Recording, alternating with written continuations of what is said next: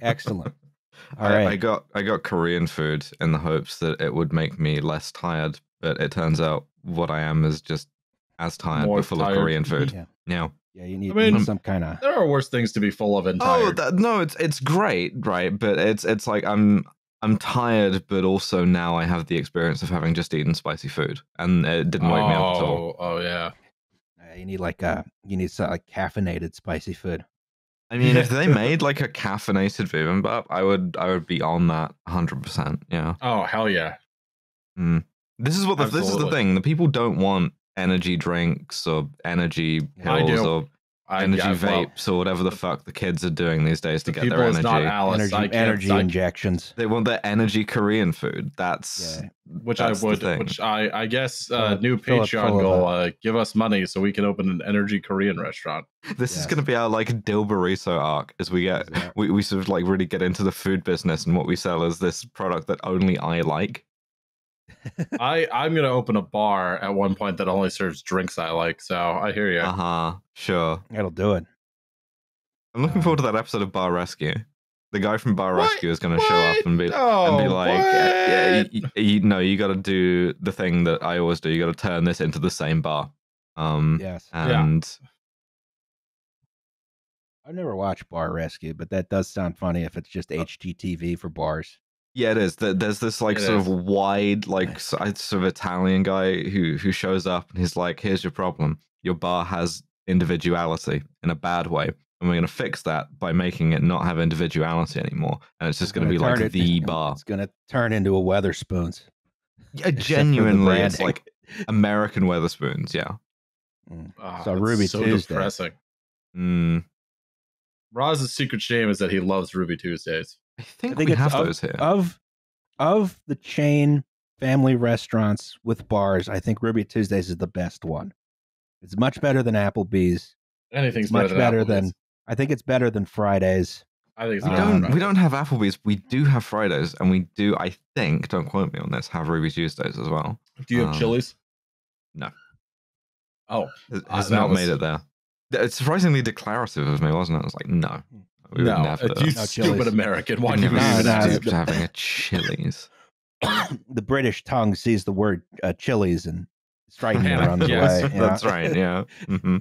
Yeah. Can you guys hear my washer going? No. Okay, well then I'm gonna leave my door wide ass open. Okay. Hello and welcome to Well, There's Your Problem. It's a podcast about engineering disasters and chain family restaurants with slides. I'm Justin Rosniak. I'm the person who's talking right now. My pronouns are he and him. Okay, go. I'm Alice Caldwell-Kelly. I'm the person who's talking now. My pronouns are she and her. Yay, Liam. Hey, Liam. Hi, I'm Liam Anderson. My pronouns are he, him. Nice. Do I have anything else? No, I didn't. Yeah, unless you're going to change your pronouns. I'm thinking about changing my name. I'm like slow rolling that, but like that's going to happen at some point. You're finally going all in on Claire? No. Why don't you look at her display name, Roz? I'm soft launching this, but I was like, I started thinking about this because I was like, I've been on the phone to people all day, and no matter when, like, I spell my name to them, no matter whether I'm like, they're holding a copy of my ID, everyone hears my voice, and they do not say Alice, they say Alex, and I'm like, okay, you know what? I chose Alice as a name because it was like easily legibly womanly to cis people, right? And now I don't care about that, and it doesn't work on its own terms. And as I'm spending a lot of my time spelling my name to people, I'm like, man, this international phonetic alphabet, it's got some interesting names in it. It's got some energy. Like you could be like a Sierra or something. I'm like, man, what about November? That's kind of cool. What if I just do that and I never have to explain it to anybody because it's weird and an affectation? So that's the plan, true. Maybe in future. Maybe. Do you think Alice Cooper had the same problem? Yeah, I think so. I've seen Alice Cooper live. He rules. Just saying. I've seen him live. Strongly in favor of Alice Cooper. Yeah, this is a pro Alice Cooper podcast. Yes. What do you see on the screen here? Well, we are in top shape today, aren't we, folks? Yeah. I've been awake for 16 hours. And if I'm not the least coherent one on this podcast, that is a damning indictment. I ate a big pastrami sandwich right before we did this. Oh, nice. The energy pastrami sandwich. That's the thing. That's the model. That's the product that we launched. Oh, I would buy. Oh, can you imagine my dad gone off one of those? Just pastrami and slaw leaking from everywhere. Just talking about how good Mal was for no reason for 2.5 hours. Well, yelling at me in the car again for no reason. Go ahead, Roz. I imagine the energy aspect would perfectly counteract the food coma aspect, and what we will have done was invented a sort of Quaalude. All right, the Quaalude as a sandwich, yes, and that's going to be the drug of the 2020s, you know, because we haven't down really for Quaalude as a sandwich. Yeah, absolutely. So Quaalude as a sort of cured meat. Yeah, the guy at the meat counter, he's a drug dealer. He doesn't even know it. Yes. So what you're looking at in front of you is a Victorian photograph of a suspension bridge. This guy's got kind of a sassy stance here. I kind of like that. Exactly. Like, there's all these people who very much posed for this photo. And this is a photo of the rebuilt Broughton Suspension Bridge, which is just northeast or northwest of Manchester. Now, there's a reason why it was rebuilt, and that's because it fell down. Damn. I want to talk about that. No, not a dam. It's a bridge. No, no, let's not do this. We have to do this, but let's not do this. Now, this is not a huge disaster, and no one gets killed in it. Some people do get injured, but this is a disaster which is in physics textbooks all over everywhere in the world, sometimes pub trivia, you know, all kinds of stuff. It's a very famous one, and we'll get to why in a bit. It involves soldiers and mechanical resonance. But first, we have to do the goddamn news.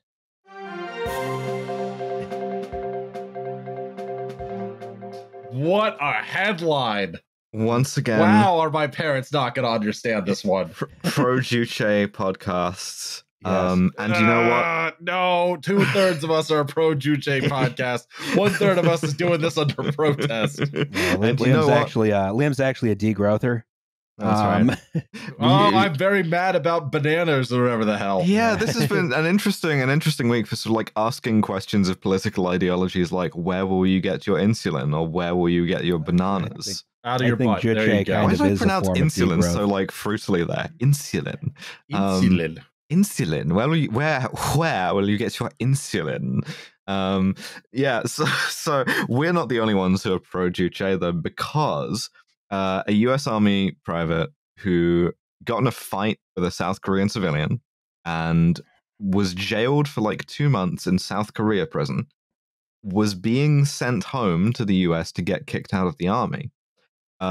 And they put an escort on him, and the escort, this MP or whatever, takes him to the airport, puts him on the plane, leaves.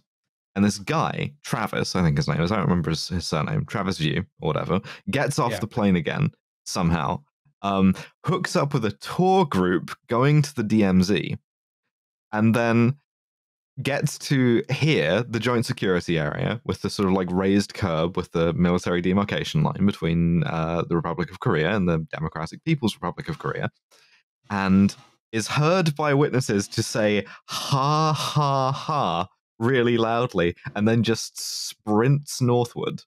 That's Keystone Cop shit. I love it. That's pretty funny.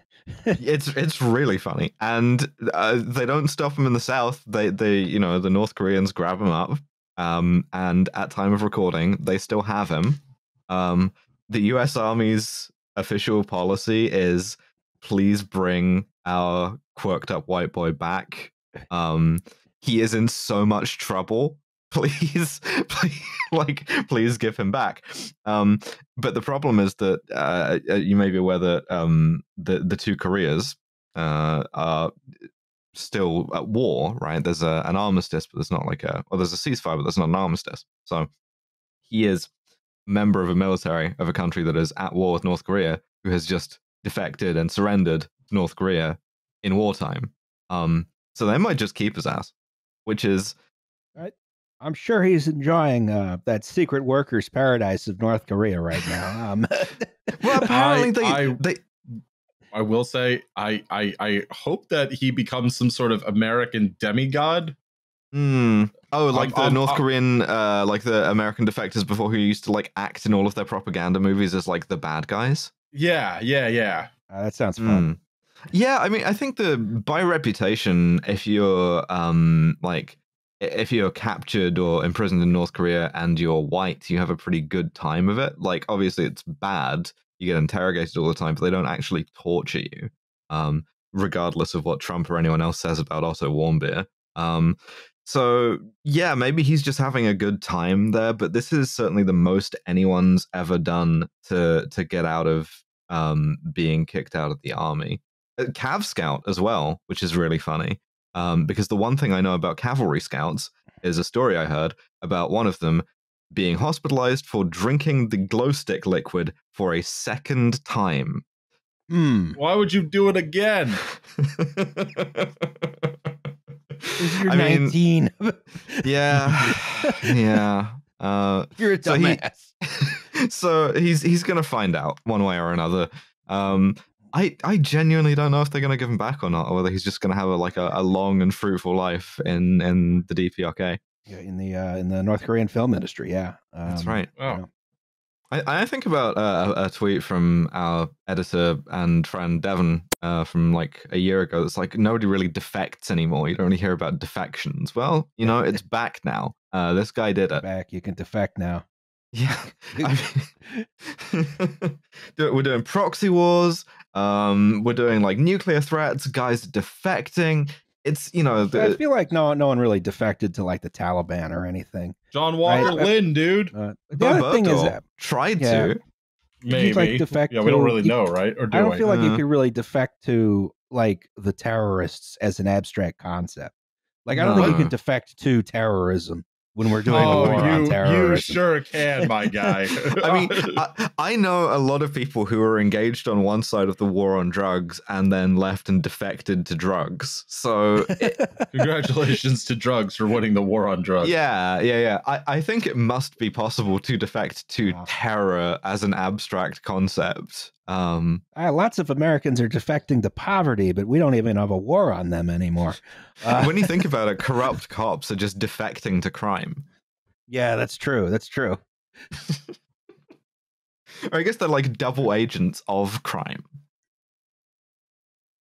And I mean, I have to be honest, crime is kicking our asses. Like, as a drugs, it's kind of really only terror. And poverty. Terrorism's the only one we took seriously, yeah. Well, yeah, and now you have to serious for a minute there, and then now we don't. The Great Society and stuff, yeah. But like, we did kind of like beat back terror a little bit, and now you have to get penis detected at the airport. So yes, it was worth it, I guess. Does Khalid Sheikh Mohammed count? Because he lived here for a while. He went to, didn't he go to NC State or something, or NCA&T? He did. Khalid Sheikh Mohammed did. Wow, he has a bachelor's in mechanical engineering. I mean, it's always the engineers. Sure. Yeah, that's true. That is literally true. Yeah, like, that is literally true. Engineers and doctors love to go. Person and also crazy. Love to defect to terror. I think a lot about the Glasgow, like ramming attempted firebombing ? Attack, where two guys just like filled their car with a load of propane canisters and rammed it into a bollard, and then it caught fire and didn't explode because propane doesn't work like that. And those guys were, respectively, an engineering graduate and a medical doctor. Like, I mean, to be fair, neither of them could figure out a propane tank. It should work. It should work, right? Like, I've seen movies. And so did they, you know? Sum total of my engineering knowledge comes from the movie Falling Down. No, you've seen Speed, right? Yeah. I have seen Speed, but a long time. Are they remaking that? Oh, we don't need to remake Speed. No. When you think about it, this kid just basically falling down his way into North Korea. That's true. And it's kind of like a one in, one out policy, because this is after I want to say last year, a guy falling down his way out of North Korea. He like literally he like GTA carjacked a Jeep and just drove it south.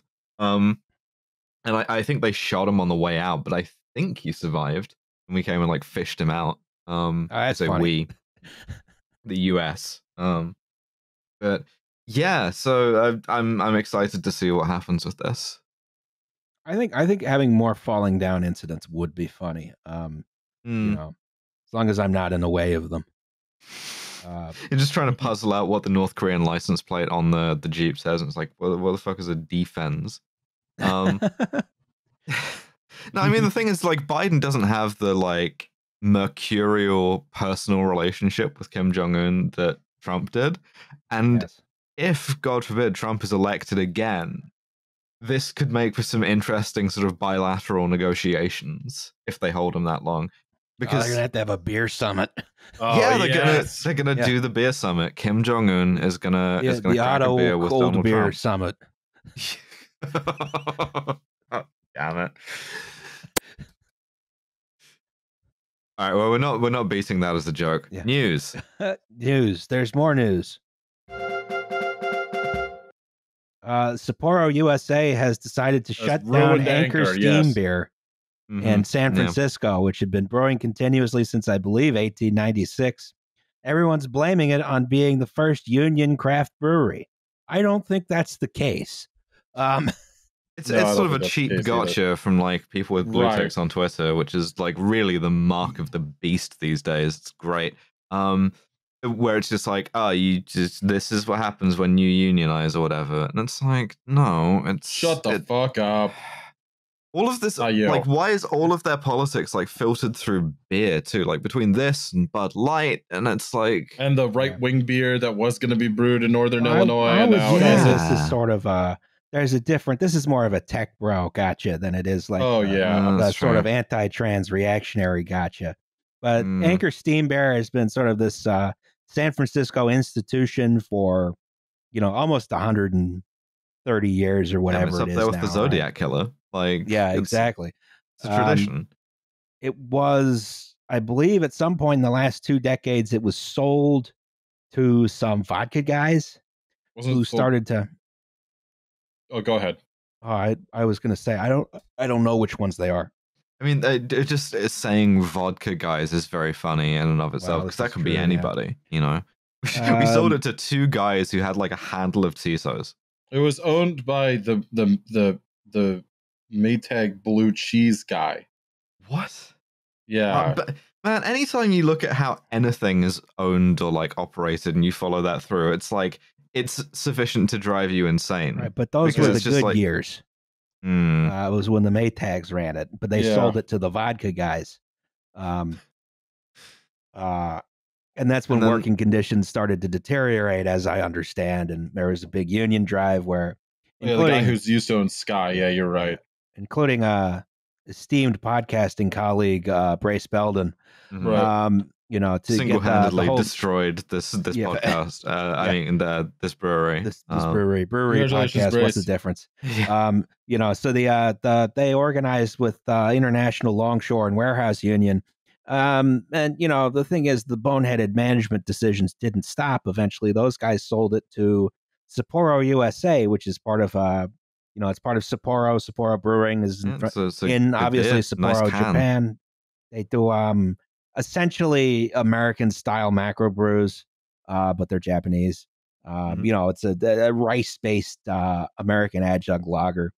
And Sapporo, I believe, despite it being a very old institution, they had never owned a craft brewery before. Now, I'm not sure if you call Anchor a craft brewery. I'd sort of call it a legacy brewery, sort of like Yingling, where they sort of predated the craft idea, right? It's like an intermediate brewery.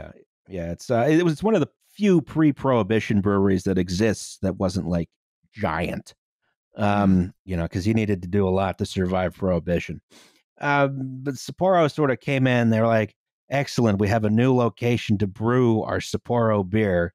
They brought in a bunch of macro brewing style equipment into the brewery to try and modernize it. And, that's good in as so much as the equipment in the brewery was quite outdated, as I understand, but bad in as much as the macro brewing stuff was not very good at brewing microbrew stuff. Because all that is really optimized for beers that have like a really large proportion of rice, and you need to have the same exact batch over and over and over again. And when you say, well, we're going to make an actual beer in this, it sort of craps out. Yeah, I mean, it's a shame for both for me, someone who enjoys a Japanese beer, but also for, the workers or whatever. And then so they started cutting some of their really popular beers, like the Christmas Ale, some of their best sellers. And I'm not exactly sure why that is, other than being boneheaded management, but I would suspect because those would be hard to brew on the new equipment, and they want to focus on the steam beer, which is closer to a conventional lager. They did this weird rebrand where they took this very old branding and they sort of changed it so it looked like Twisted Tea. They reduced distribution. So like I used to be able to get Anchor Steam at my local beer store up the street here in Philly. I can't do that anymore, not just because they shut down. This happened a couple years ago. They got hit hard by the pandemic too, of course. Or did they? Actually, they might not have. I'm not sure. I have to actually look into that. But Sapporo really just came in and wrecked up the place. Is the long and short of the story. Blame the union. Yeah, and lots of people are trying to blame the union for this. It's very stupid, and it's a shame that you would take this institution and you would wreck it so quickly. Because this is like the San Francisco beer, and not in a way that like the new craft breweries are. This is like, no, this was the San Francisco beer for 130 years. I mean, if they hadn't been a unionized workforce, then the angle that all of those same blue ticks would be taking, right, would be the sort of the finest anti-Japanese racism of the 1980s, right, from like car manufacturing and stuff. Right, just like, the entire plot of Die Hard, right? Yeah, for sure. You buy the thing, you run it into the ground, and sell off the parts. Right.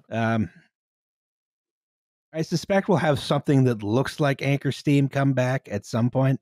The intellectual property is still valuable. Like, right. Yeah, exactly. Recipes and make victory. This is like, it's bizarre. Sure. Just how this went down. Well, it's because of wokeness, and what people are, right? Yeah, it's because of wokeness. They made them put pronouns in the beer, and it's the same reason that State Farm is pulling out of Florida is because it's woke now. They put pronouns in the beer, and it fucked up the macro brewing equipment that Sapporo installed.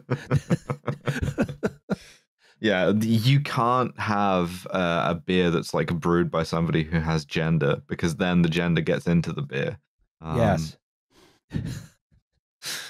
So yeah, this is I don't know. This really pissed me off. I was not happy to hear this, and I admit I was never a huge fan of the steam beer, but it is something that should exist. And it was I'm not sure if it was the first craft unionized craft brewery, but it was probably the biggest. And so this is a big setback, I think, for beer organizing, certainly, except in the large macro breweries, which are all union. It's a big setback in sort of like market diversity. Yeah. It's just you can't have this like fun little sort of like niche thing anymore. Yeah. Yeah, I mean, now you got to go to like 100 billion craft breweries in San Francisco and Oakland and so on and so forth. They all look identical. They all brew identical beers. What the fuck is a session IPA? Some of them are Don't good. speak to me. Some of them are good. Oh, I understand that I'm counter-revolutionary. Yeah, I like a fruity sour. Yeah. I'm not afraid to say it. Hey, I can tie this back together though, because two things you hate at once. You know who also brews their own beer lately is North Korea, because they bought a brewery from, I want to say, Bedfordshire, and they just shipped it wholesale to Pyongyang. And yeah, so there's an English brewery making domestic North Korean beer even as we speak. That's an interesting diversion from the usual way that goes, which is Germans brew the beer. Yeah, how, surprising. Maybe they couldn't afford the Germans, but yeah. North Korean beer. North Korean bitter. Oh, would you say that the North Koreans are having some trouble with warm beer? Oh, yes, right, because it's British. Atrocious. Anyway, I put a third news in. Okay. Tree law, yes. Yeah, yes. Oh, this one. Yeah. So, Universal Studios, I believe, illegally trimmed a bunch of trees. Well, trim is not the word here. Murdered some trees. The LA government is on it. They just posted something about it. In front of the Screen Actors Guild and Writers Guild picket lines in front of their studio, which is these are big, shady trees that were providing shade for the picketers, and they're like, nah, you don't need those. We'll like take the fine and just murder these 80-year-old trees or however old they are. Yeah, to be like, the British did this to the Irish too. Don't worry. Yeah, you don't get shade. You have to like march in the sun. It's like 150 degrees or whatever the fuck. Yeah. And yeah, so and they didn't have a permit for it. And the thing is, right, what would have been really helpful. Yes, because they've murdered the trees and not trimmed them. I think maybe we should emphasize that these trees are basically dead. Right. Yeah. But the thing is, if they had installed some of La Sombrita on the street, then the picketers would be able to like take turns getting a little bit of shade under the tiny little curved piece of metal. Yeah, so there's been all kinds of dirty tactics aimed at picketers recently. I forget which studio it was, but one of them blocked off the sidewalk in front of their offices for some kind of quote unquote sidewalk work. And two picketers got hit by cars.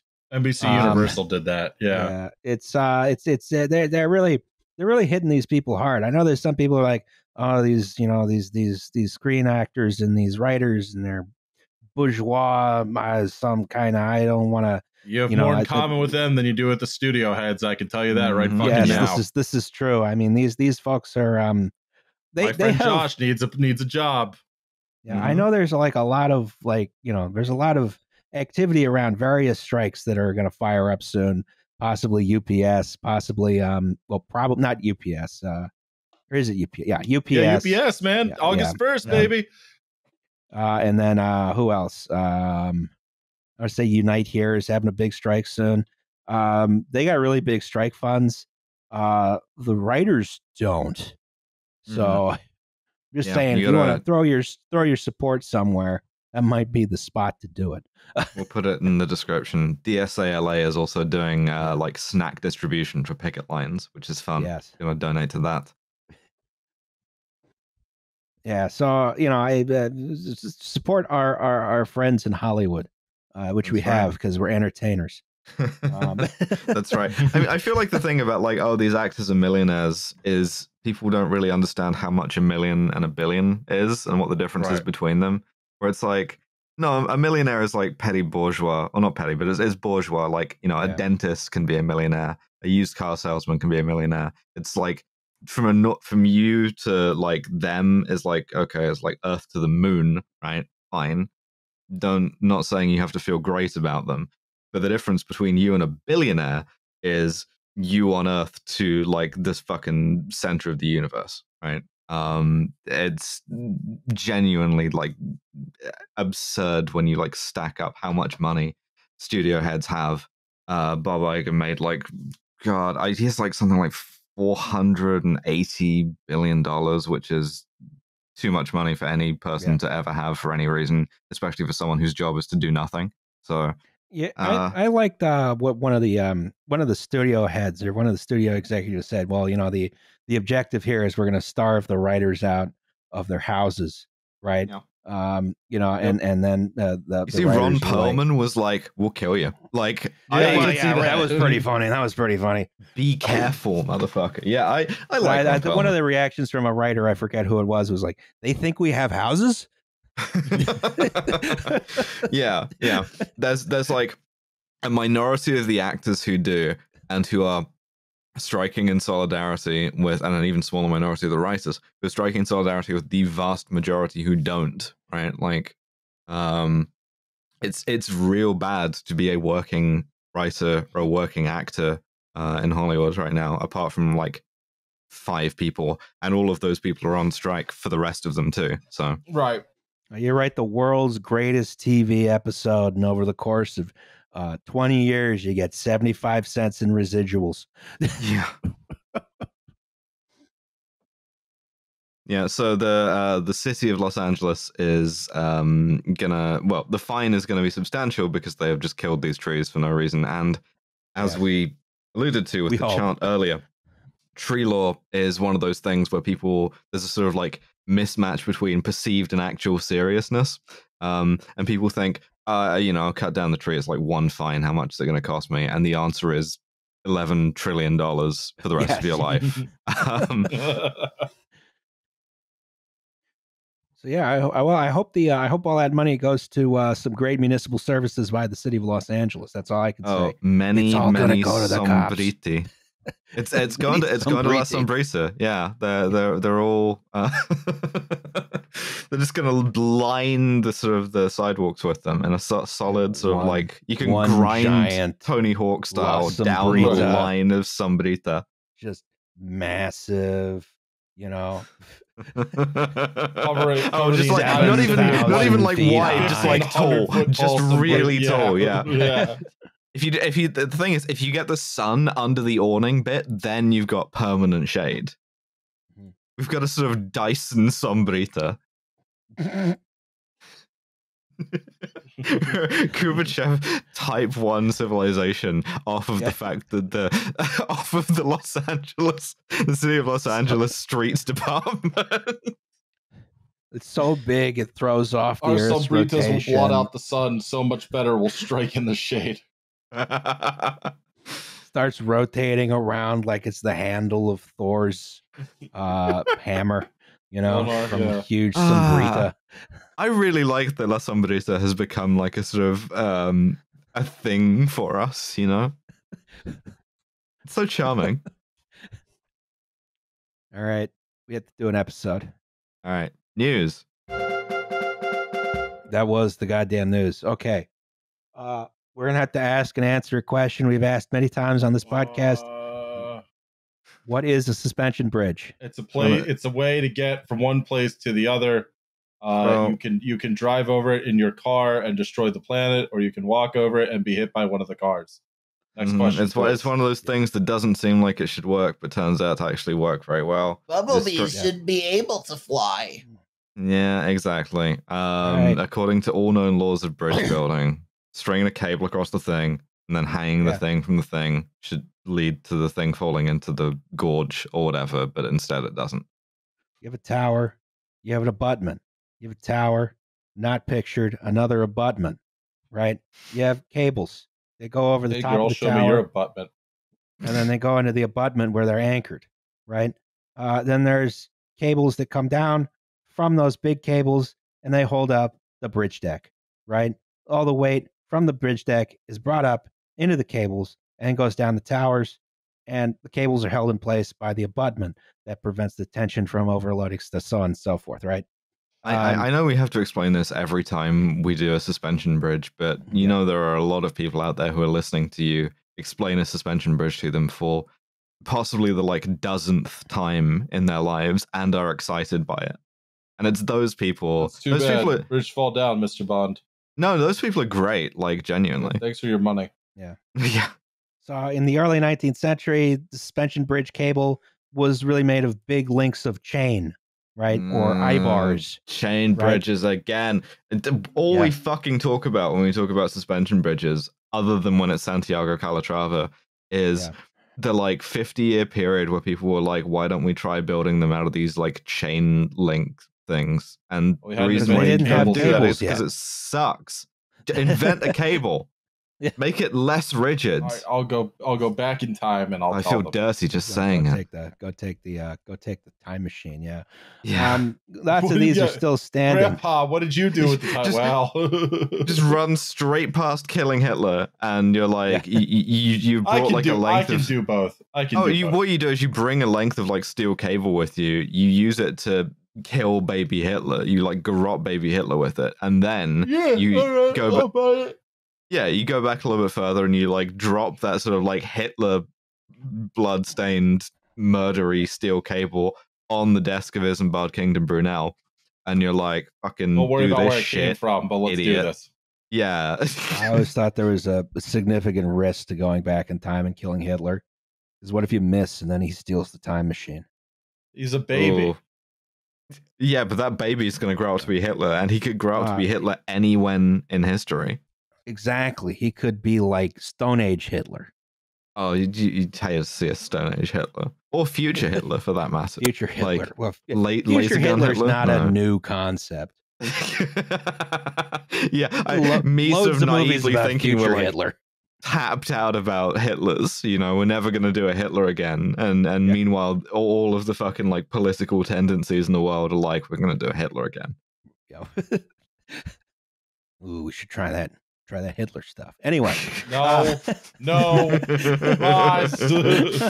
You're Polish, number one. Number two, I'm Jewish. Number three, Alice.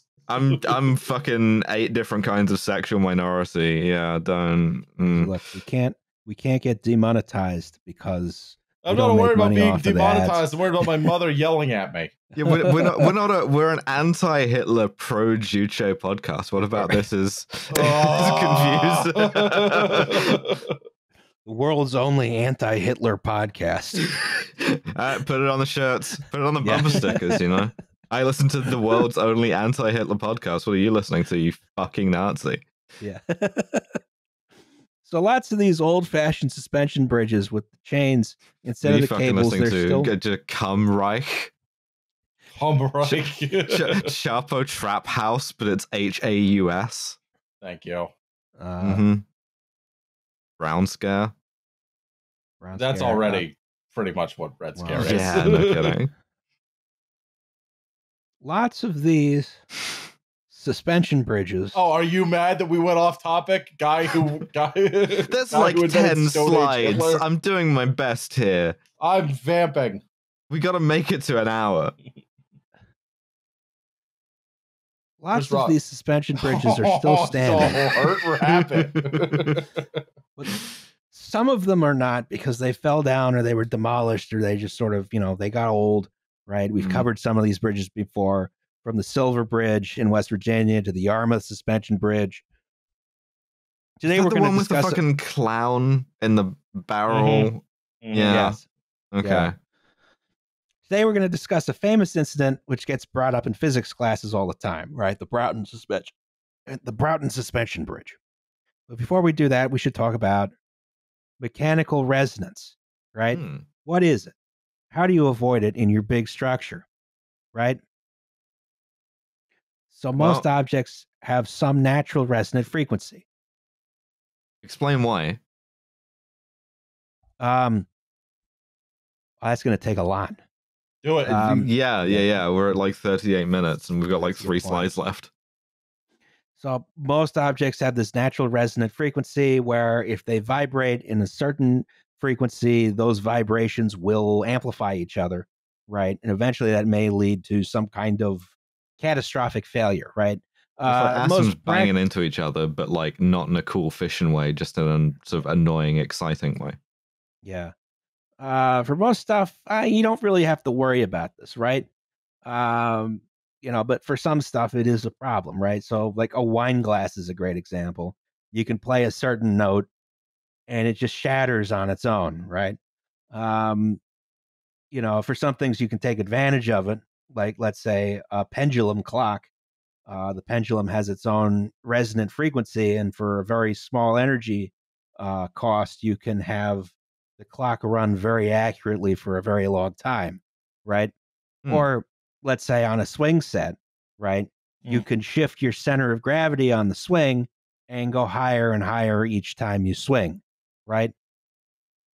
Tuning forks. Tuning forks. Second thing. Rocz?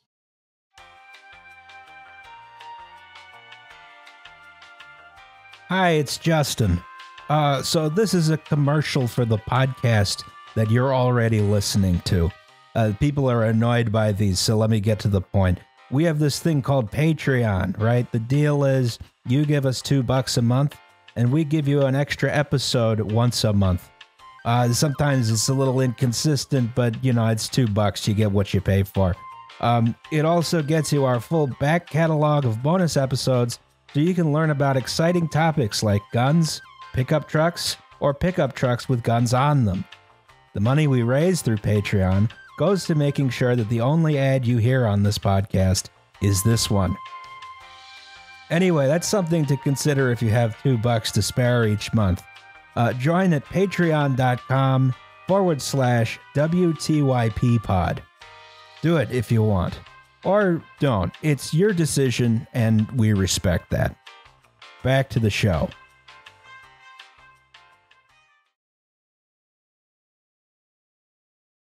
Rocz? For large structures, resonance is very complicated. We just pause to like contemplate the tuning fork as a concept. There. A moment of silence for the tuning forks lost in the war.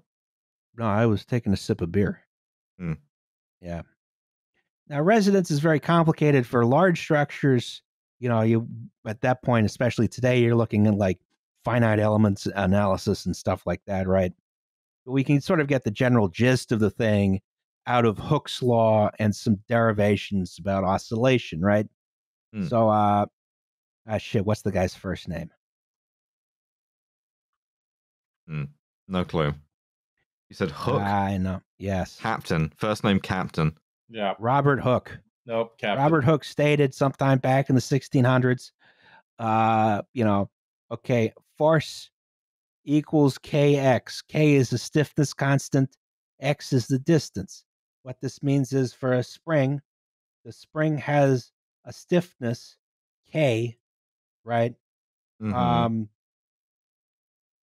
And you have the force needed to move it by X is F, right?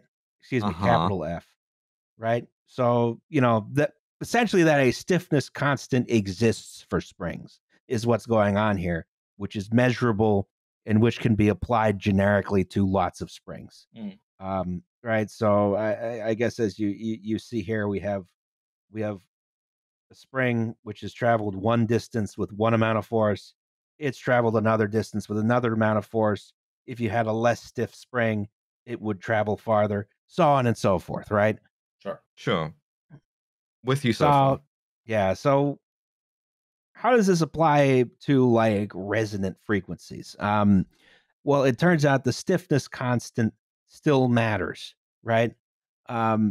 So this would be like for you drop the weight, you have the spring, you attach the weight to it, you drop it. How do you predict how it goes back and forth afterwards? Especially if you're in some kind of frictionless environment where it does it forever, right?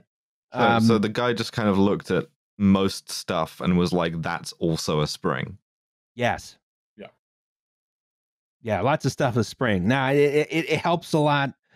You can do a lot more advanced analysis here, but for all intents and purposes, everything is a spring. This is very relevant to like suspension bridges.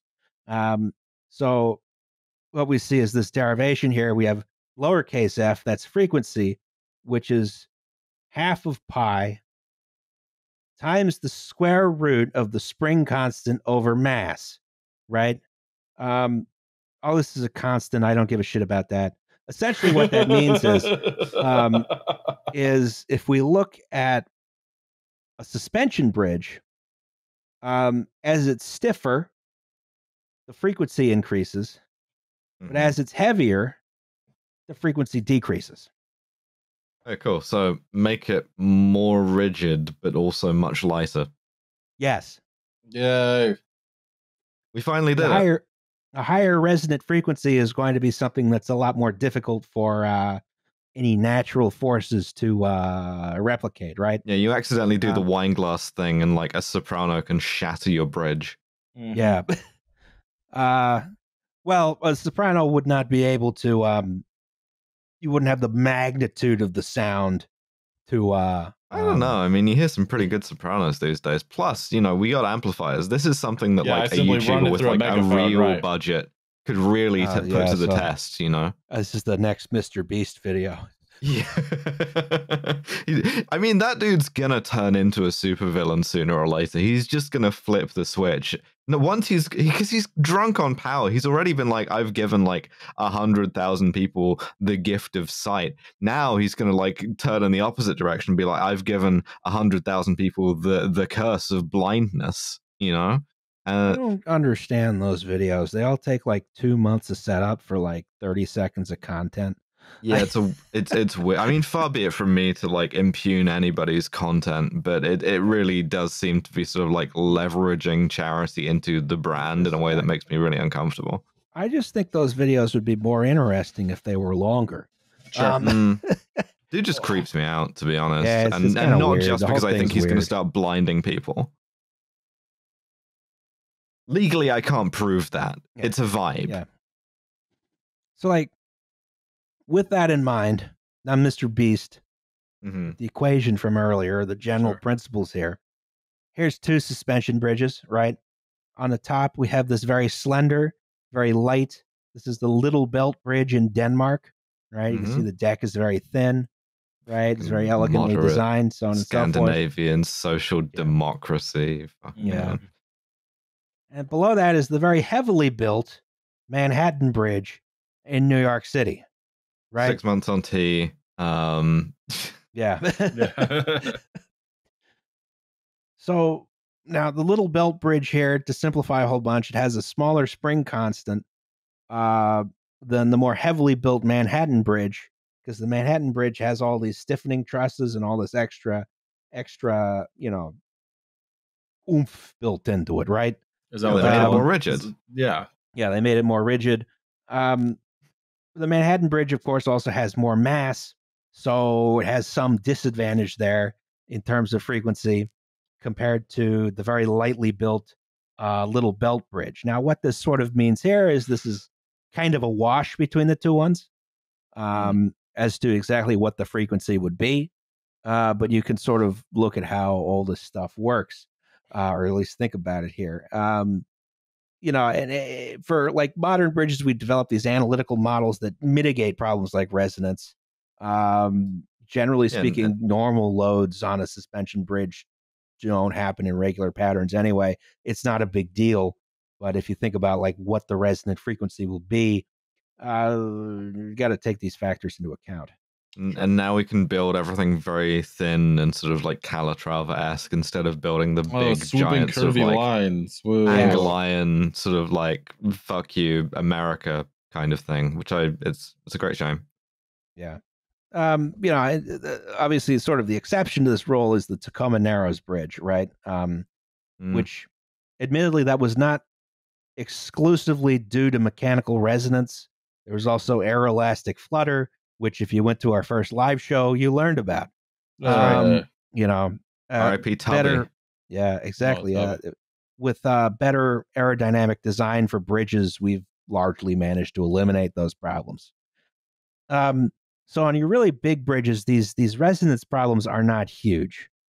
But for smaller bridges, it's a different story, which is why we have to talk about soldiers. Oh, these guys. Yeah. These fucking assholes. Yeah. So as you say, I'm feeling a very strong urge to go get my musket from my cupboard. My 6 foot tall musket. One of these guys is going to defect to Sweden. So as you said on the slide, soldiers more or less the same in sort of like guy qualities from that day to this. And most of the history of warfare has been close order formation, right? You and your besties, you're going to war, you stand shoulder to shoulder with one another. And, whether you have pikes or whether you have like sort of muskets or whatever the fuck, that's a convenient way of fighting because you're all together. You have like sort of like pushing force. It's difficult to break your formation. And when you have firearms, you have like volley fire and stuff, and it's easier to keep coordinated because you're not really aiming at shit, so forth. That also means that you have to invent marching. And marching is a convenient way of getting a body of troops from one place to another. It keeps the same pace. They keep in the same order. They keep in the same sort of like close order, so they can fight from the same position that they've marched from. And it also lets the officers see if anyone is trying to defect to North Korea, which is a major concern back in the days when you're just grabbing people off of the farm or whatever.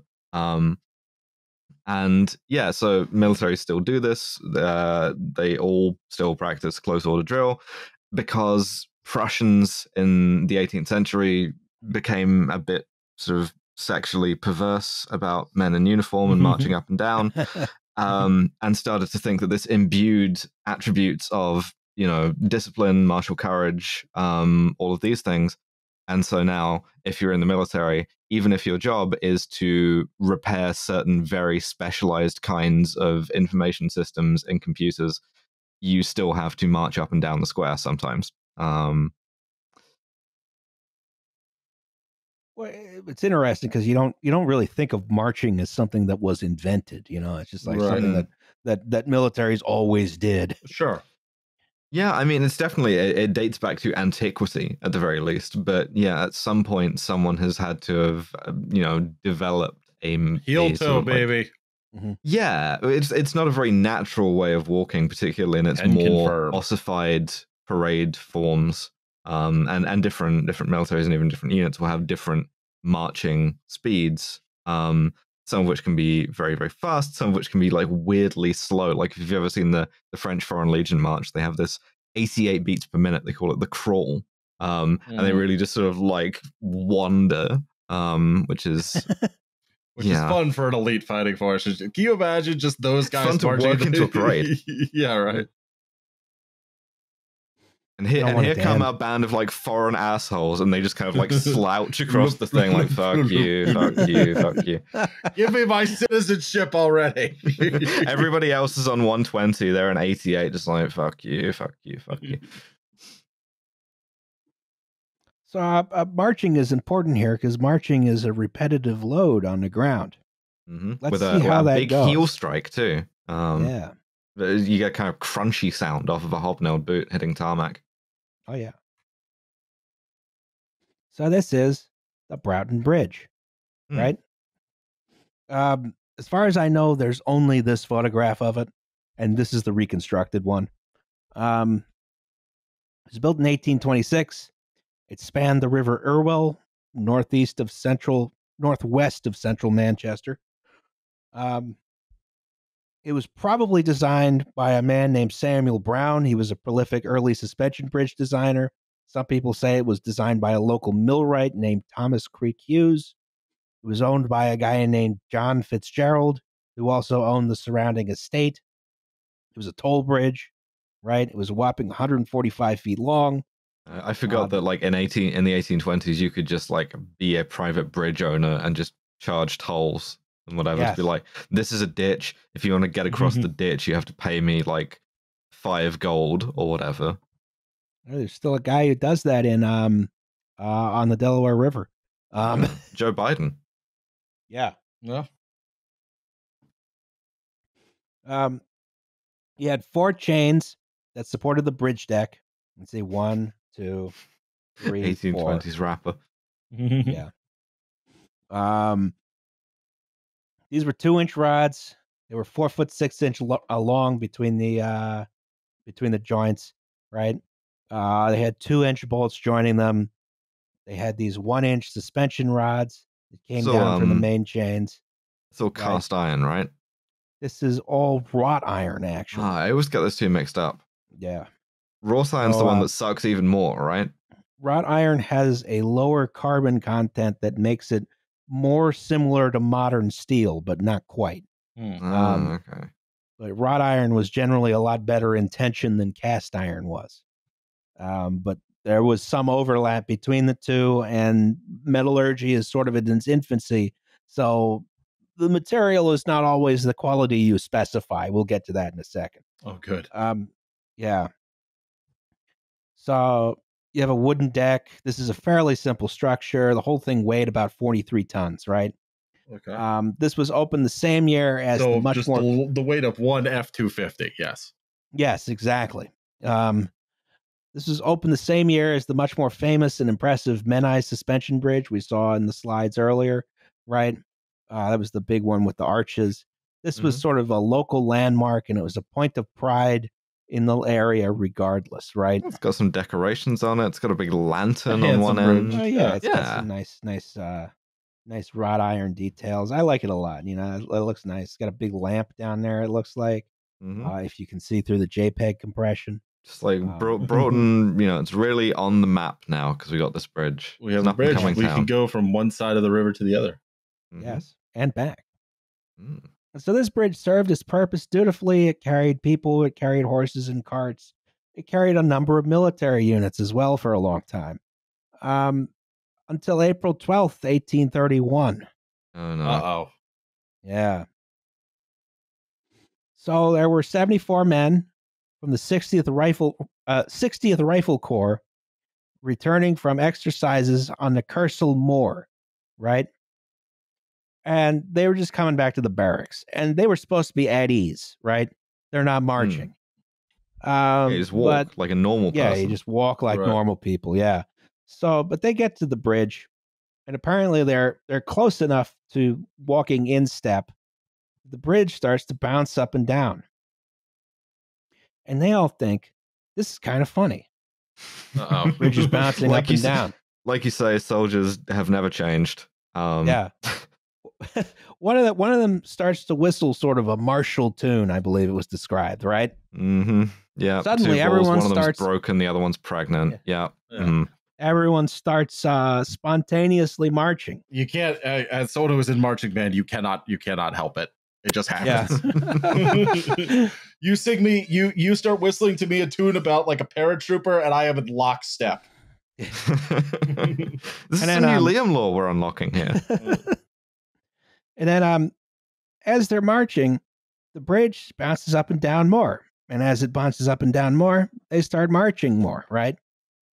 Yeah, it's the bouncy bridge. It's fun. Now, this is from a skill test. A contemporary account in The Philosophical Magazine, right? That's a Riley screen name. The Philosophical Magazine. The Philosophical Magazine. This is what I'm reading, so you know that I'm smart. You know, you're just reading like the normal guy, and I'm over here with the Philosophical Magazine. Oh, I want that magazine. The Normal Guy. The Normal Guy. Yeah. Normal guy cells are coping and seething about philosophical chats. They were not alarmed by a loud sound something resembling an irregular discharge of firearms.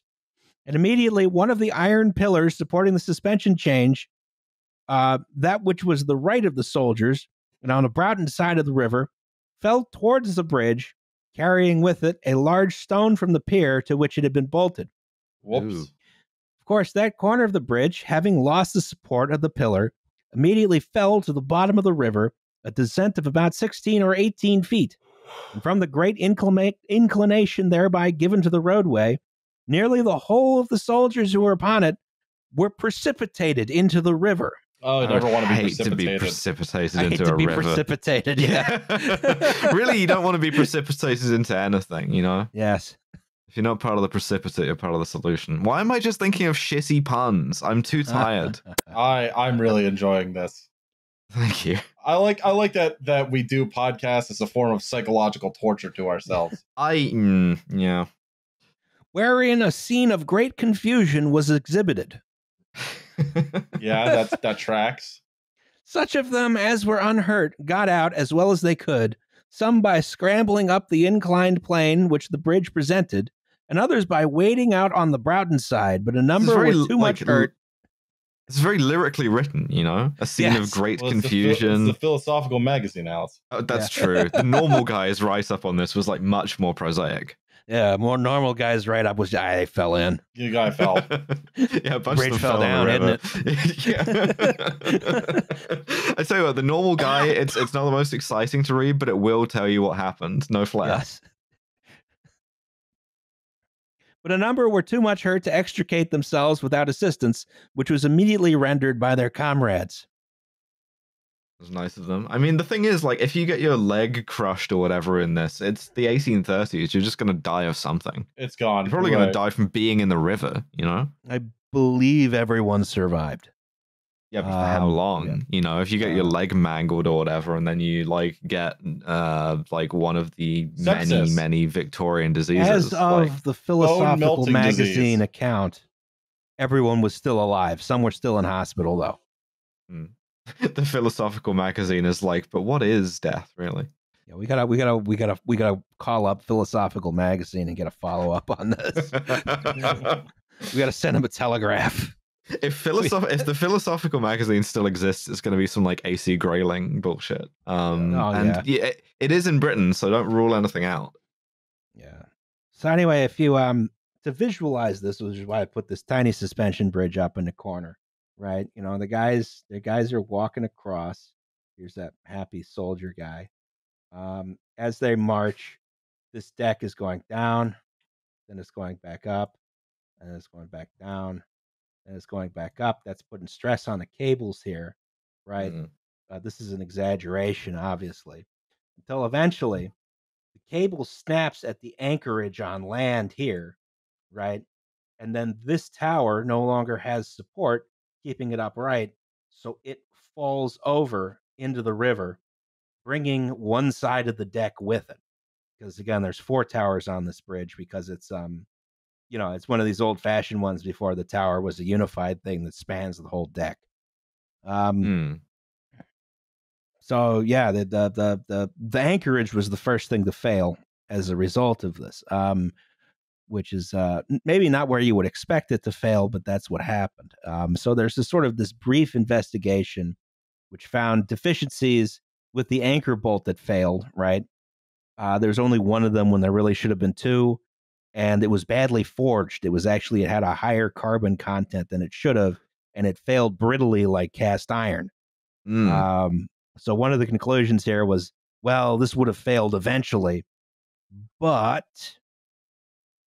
in this case, it probably would not have failed if the soldiers were not marching, right? You know, because this bridge was in regular use by, you know, the military. It was also in regular use by like normal people, right? Lots of people cross this. They bring all kinds of stuff across, horses, carts, so on and so forth. They even brought like artillery and stuff over it. None of it was a problem before, even though there were some structural deficiencies. But usually when there were a bunch of men marching on it, they weren't marching on it. I mean, they were just walking over it, right? Sure.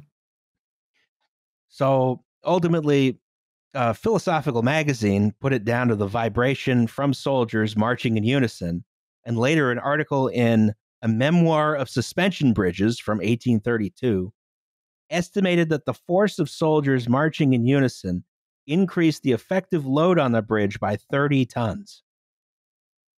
That's amazing.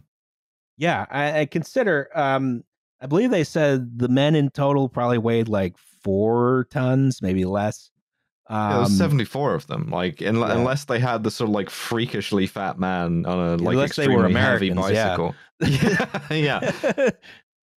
Although I want to say the 60th Rifle Corps was originally from America. So who knows? Bariatric Corps, yeah. Yeah, but consider that the the total weight of this bridge was 43 tons. And 30 tons is a lot of extra weight. Yeah. So it's really like counterintuitive that you notice it more on like a smaller bridge. Yeah, it's the small bridges you got to watch out for. The big bridges are built pretty solid. The small bridges though, oh boy. Yeah, I've been over a few and like sort of like out of the way bits where it's like, oh, I don't feel good about this. This is just some rocks that someone threw in a stream like 8,000 years ago. Oh, hey, it's the Albert Bridge. So this is the reason why Bridge. This is the reason why I know about this. Is you mentioned this is like a thing that they teach you in like physics classes or whatever. It's also a bit of trivia that you will learn if you grew up in London and your dad ever had occasion to drive you over the Albert Bridge, because dads are like incapable physically of not saying, did you know? That if you're like getting marched across this bridge, you have to break step because otherwise you'll collapse the bridge. Every time you go over the bridge, back and forth. Yeah, the result of this was, number one, a lot of suspension bridges sort of fell out of favor for a while, right? They were sort of suspect. They didn't build as many for a bit. But the other thing was military procedure was altered in such a way that soldiers had to be at ease while crossing bridges. As you can see from the contemporary sign on the Albert Bridge here, right? Still there to this day. And it's sort of like a little local meme, I guess. There's a pub next to it that has a sign that says, like, all troops must break step when marching into this house or whatever. It's like... Now, you know who didn't learn this lesson? Is it me? Because I never listened to... it's the French, isn't it? It's the French, yes. Fucking Napoleon. This is 18... Oh, yeah, it would be Napoleon 3? Napoleon 3. Not Napoleon 3. Not Napoleon. I just had a very strange phone call with the government. Are we in trouble? Are you in trouble? Are we gonna die? No, I'm good. Everything's fine. It was just strange. Anyway. So very Kafkaesque way? Yeah, very Kafkaesque, Alice. Yes. Okay, so the government called you up and they're like, well, you turned into a bug. And I just say, oh, good. Please give me my 2 legs. When can I expect them? Are you who you say you are? Are you who you say you are? Yes, I had to verify they called me and I had to verify my identity 4 times. Oh my God. Yeah, okay, that is a Kafka type situation. I am Liam. Like, hi, this is my phone number. This is where I live. No, I don't know where Justin Rosniak is. Can I take a message? I still don't know where I am. Thank God. Anyway, you're in a row house with a nuclear reactor in the basement. That's not his. Hey, that's not his. I didn't say so. Just that it was an operating nuclear reactor, and it is in your basement, but you're not privy to its operations. It's not mine. So at the Angers Bridge in France, I love the Angers Bridge. The Angers Bridge. The Angers Bridge. It's actually where I live. Yeah. I live under there. It was very rude when they collapsed it and I had to rebuild my house. In 1850, they Napoleon or whoever, I don't know who it was. Well, it would have been Napoleon III, I think. Napoleon III. Yeah, was it? I thought he was later. Then is the third. The podcast that does its research live on air. They marched a bunch of soldiers over it during a storm. Don't worry about me. And it collapsed. It was Napoleon III, 1850 to 1852. Yeah, that's fucking dumbass. And then Emperor from 1852 to 1870. Now, if I could just wildly take us off the rails for a second here. Please. Alice, let me ask you a question. Yes, Dan. Let me ask you a question. Were you ever in marching band? Do you have marching band? I was never in marching band. We don't really have it. I did march, but only in the cadets, and I was never good at it. It was the one thing I never, well, not the one thing, but it was one thing that I never really got was drill. I'm not coordinated enough for it. I have said this. There are sort of sleeper Liam activation modes. One of which is if you hum Blood on the Risers, I will fall into step.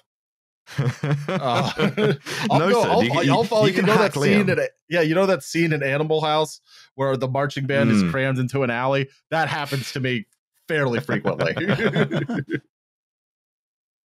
So the bridge collapsed and killed 200 soldiers. Jesus, why aren't we talking about this instead of the fucking like British one that didn't kill anyone? Because this is the classic people one. keep asking us for a cleansing episode after the apparently we got a little too gruesome for a little too long there. Fine. Well, in this case, you get like 70 British dudes getting dunked in a river. Only 40 of them, actually. Yeah, they get enough British dudes getting dumped in the river. Hey, can someone flash up a picture of Mountbatten's boat getting blown into low Earth orbit if we have that? Yeah. Yeah, so this is just one of those things in sort of the early days of like big metal construction, engineering, sort of stuff like that. I'm not exactly sure how you blame this one on capitalism as much as we usually like to do this. This is sort of a failure mode. Capitalism led to the development of standing armies and the formalization of military drill, which means that both the bridge and the troops marching over it existed because of capitalism. You're welcome. There we go. All right, let's go. Yeah. But it's sort of a failure mode no one really anticipated, was exacerbated by some structural flaws no one really knew how to test for. This is just the price of progress, right? Well, just to be like, shit happened. Yeah, shit happened on this one. I mean, I guess that's sort of useful for us to remind ourselves that sometimes it is just like, just fucking. Sometimes someone up there just doesn't like you. Sometimes they want you to get wet in a river, or if you're French, die. Sometimes they just want to throw you into God's dunk tank. Clearly, we know which side God was on in the Napoleonic Wars. Yeah. So the Broughton Bridge was rebuilt basically in kind with some structural reinforcements, which I believe were specified by Isambard Kingdom Brunel. Fucking guy gets everywhere. Yeah, I know, but it fell. Well, Britain's not that big. Tiny country for tiny people. Yeah.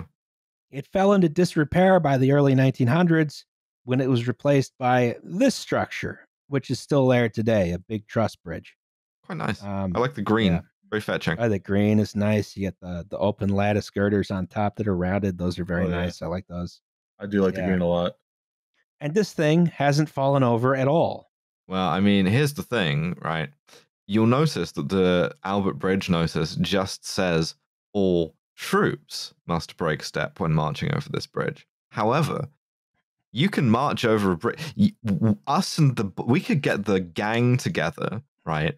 And we could march over the Albert Bridge. We're not troops. We're not the military. You get a high school marching band across. You could run high school marching bands back and forth over the Albert Bridge until it fell into the Thames, and there would be nothing anyone could do about it. And not only could we do that, but we must, should, and will.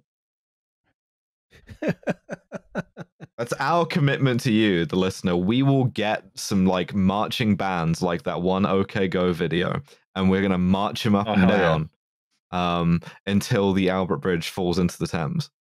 It's like when everyone crammed onto the Golden Gate Bridge for its 50th anniversary, and it was alarmingly close to its maximum design load. Turns out, lots of people heavier than cars. Well, this is the thing, especially if they bring the freakishly heavy bicycle. Yeah, this is true. And then, okay, did we learn anything from this? I mean, that's the Millennium Bridge, which is price of progress, I guess. Yeah, an entertaining time. You've got the Tate Modern behind it on the right hand side, and then St. Paul's off to the left hand side. And yeah, I remember when this opened because it was one of about 50 trillion Millennium things that they did in London, and like most of them, it was shit initially. And people were they closed it a bunch of times because it was wobbling. Fun. And then people were specifically trying to go on it in order to because again, we will never learn. We're just like this. We're fun bridge activity, I'm gonna go on the bridge exactly. Yeah, so the thing is, your pedestrian bridge, especially novel or interesting ones, you can still have resonance issues, but we have more techniques to solve them now, right?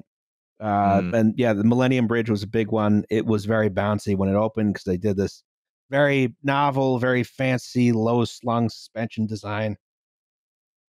Right? You can sort of see, here are the cables, and then there are these sort of structural members that are slung underneath the pedestrian section, holding up the actual bridge deck. It's weird. It needed to be done for some clearance reason that I'm not certain of.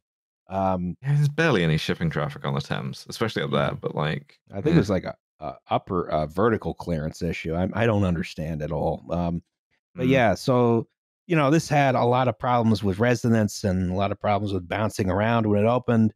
And eventually they solved it with some very expensive, actively controlled hydraulic rams at each side. Oh, wow. Yeah. So, you can just solve anything by adding moving parts, obviously. By paying more money. Yeah. So you're telling me that there's a guy in the Tate Modern or in like one of the I don't remember what the fucking like mock Tudor schools are, like City of London Girls, I think. It's just in there with a PlayStation controller, just banging these things back and forth to stop the bridge Working from better than dunking the you in the river. submarine does. I think it's passively controlled somehow. I'm not exactly certain how it works. I prefer my vision for it. Yeah, If you it'd be walk across funnier the if it were Millennium that, Bridge, the only thing saving you from contracting Vile's disease from the Thames water is a guy with a PlayStation controller That's whacking a one of couple of those- big mass dampers back and forth. This is one of those games they pay you to play because it sucks. Yeah. Yeah. Logging in for my shift on a large hydraulic ram simulator. But that's the story of the Broughton Bridge. What did we learn? All troops must break step before crossing suspension bridge. You can All march across. troops must break dance across bridge. Oh, wow. Yeah, I'd watch that. that'd be pretty good, actually.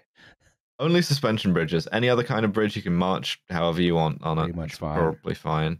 Yeah, Probably fine. haven't had this happen to a cable stayed bridge yet. Yeah, I mean, if you want to test this, here's the thing. You just got to get you and like 73 of the guys together.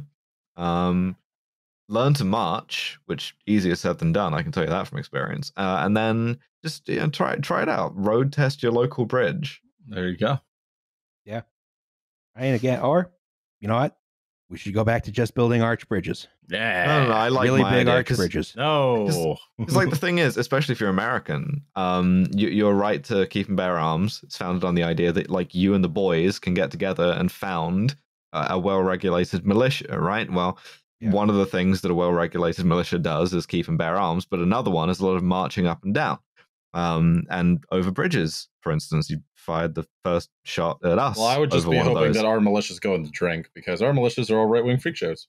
Well, that's the thing. That they finally get to serve a valuable public function, which is testing bridge drink. integrity and going That's a in good point, rivers. Those guys don't strike me as marching types. They strike me more as Sulking types. sulking Yeah. types. Yes.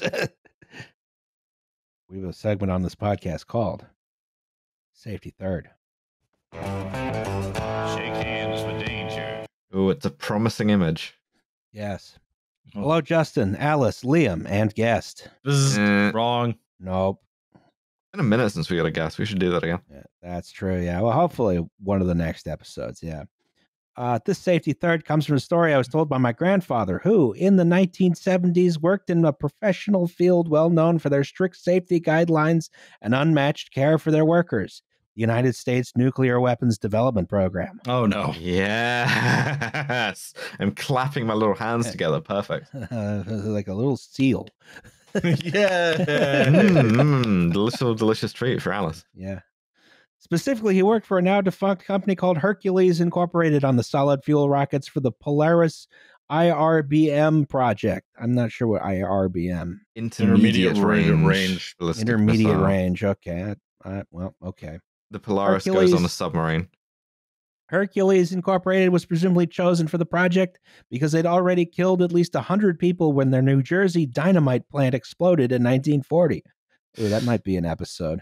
Yeah, it's like making your bones. Once you blow up a factory, you're kind of like you're a made weapons contractor. Yeah, sure.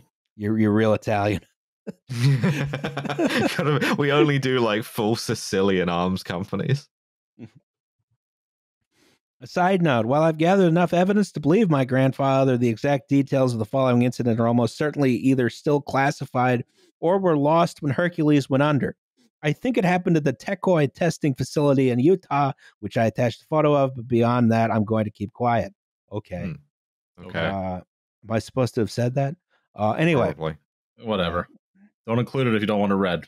Yeah. Mm-hmm. The incident occurred during the testing of one of Hercules' solid-fueled rockets. When testing their rockets, the company's standard procedure was to stick them upside down on a large reinforced platform in the middle of nowhere and hook them up to an ignition switch in a bunker several miles away. Mm-hmm. Now, importantly, this particular test site had a large concrete path between the bunker and the platform. Now, the testing platform itself was far away enough that, if the path hadn't been there, the worst anyone inside the bunker would have suffered when the rocket exploded were some ruptured eardrums, which is actually still pretty bad. Yeah, you don't want to have that happen to you. Unfortunately, the path was there, so when the rocket exploded, it triggered a kind of reverse domino effect in the large concrete slabs that made up the path. This carried the shockwave all the way to the control bunker, whereupon several dozens of tons of supersonic concrete debris reduced both the bunker and one very unlucky person inside it into mulch. Ooh. As we learned from the Nedelan catastrophe, what you want to do is not be in the closest bunker to the thing, even if it's a convenient place to have a cigarette. You want to go and be like, is there a second bunker further away than the first bunker? Yeah. Or you could be at like the Elon Musk fucking Starship site where the entire thing is like 500 feet square. Yeah, just launch from a parking lot. This is so unpredictable, though. Just I would not have expected that to happen. No. Yeah. Like genuinely to the point where like you test the engine, you shut off the engine, you go check on like Dave in the bunker, and you find out that both Dave and the bunker are now mulch. And you're like, no longer there. No longer of this earth. Chunky marinara. It's going to be an awkward phone call. Yeah.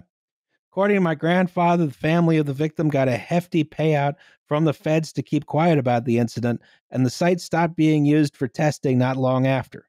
I mean, okay, it's shitty if it's like your dad or your husband or whatever, but on the other hand, of all the ways to get like a large payout from the federal government, just getting a guy, mulched. You know, a sort of man in black sort of guy, you know, knocking on your door and being like, yeah, your husband got mulched or whatever, here's $500,000. Here's the publisher's clearinghouse check. You may have already won mulch husband. And then the note says, very sorry, frowny face. Yeah. And they just leave. It's like, well, your husband was mulched. Here's $500,000. Goodbye forever. I mean,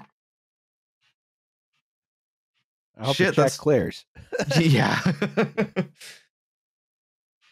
Now, the moral of the story, fuck if I know. I was like 12 when I first heard it. Listen to your high school physics teacher, I guess. I guess so. Yeah. About both this and resonance. Well, it's all resonance, isn't it? Yeah, it's all resonance. It's fitting. Everything's springs. Everything's a fucking spring. It's true. Everything's a spring. I learned that from Poly Bridge. Very, very alarming. Yes. All right. Well, that was Safety Third. Shake hands with danger. Our next episode will be on Chernobyl. Does anyone have any commercials before we go? We have a PO box. You can send stuff to it. I'll pick it up. Yes. You should send me the stuff that I have from the PO box. That's all right. You're advertising to us. Yes, I am. Yeah, you listen to all of our stuff. Bye. Bye. Yes. Let Alice go to bed.